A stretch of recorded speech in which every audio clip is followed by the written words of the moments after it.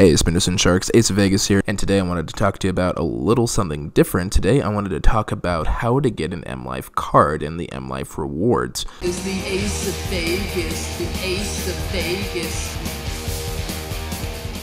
I'm not sure how long you've been part of the channel here, but we do talk a lot about the Mlife card and the Mlife Rewards there. Those are a pretty essential part of MyVegas, but what I've never actually done is I've never actually showed anyone how to sign up for the Mlife card before, or why it's really beneficial. So we're going to go ahead and do an abridged version right here. So the Mlife card is what you need if you ever want to redeem a MyVegas reward.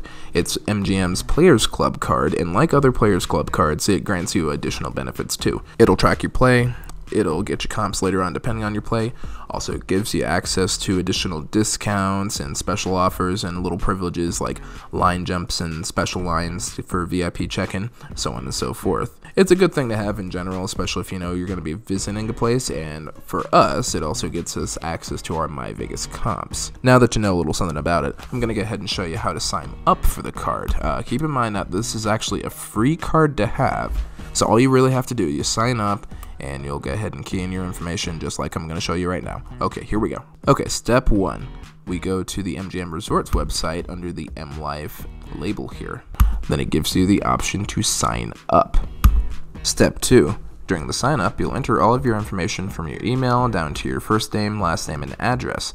Keep in mind that you have to have your birth date too. It also has to match your ID, and you have to be at least 21 years of age to have an Mlife membership card.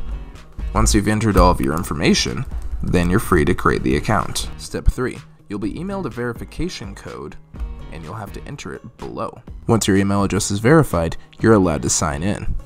From there, you can check your win-loss information, your itineraries, and even special offers that you get immediately just for signing up.